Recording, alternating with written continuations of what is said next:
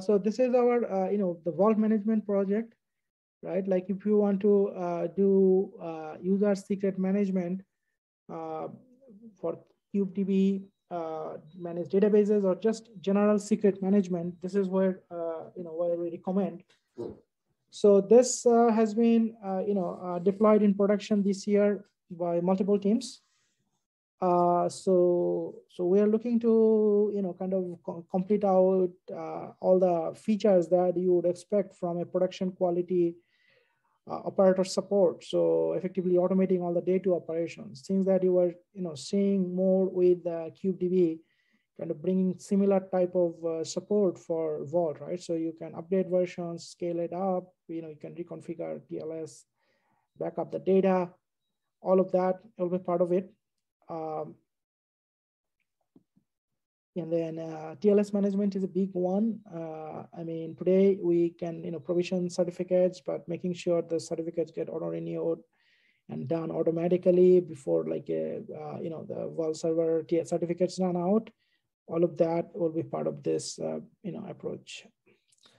So the KubeVault has a CLI, but we are looking to bring various improvements. So this set of improvements, kind of, quite a few of these actually already been worked on and should be out fairly soon.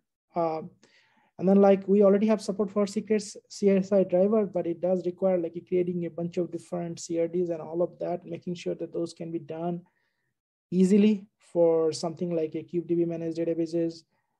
Those sort of the focus, right? Like, I mean, generally the thing that we are trying to achieve is that make the tools and UIs and CLIs, everything, as intuitive as possible, so that you don't have to read like a lot of documentation.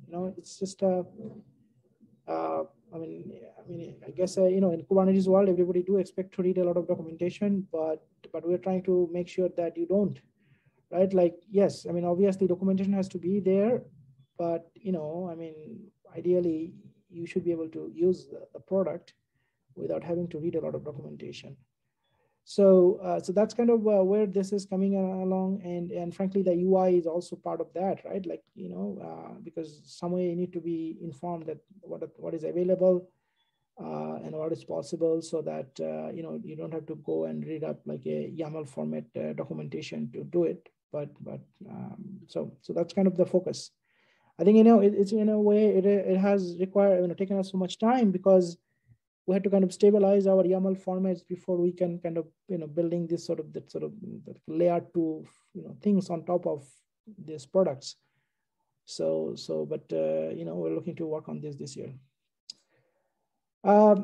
So in similar vein, we are looking to probably do a Alpha 3 API. We already have a few different things that we generally see requests from the users.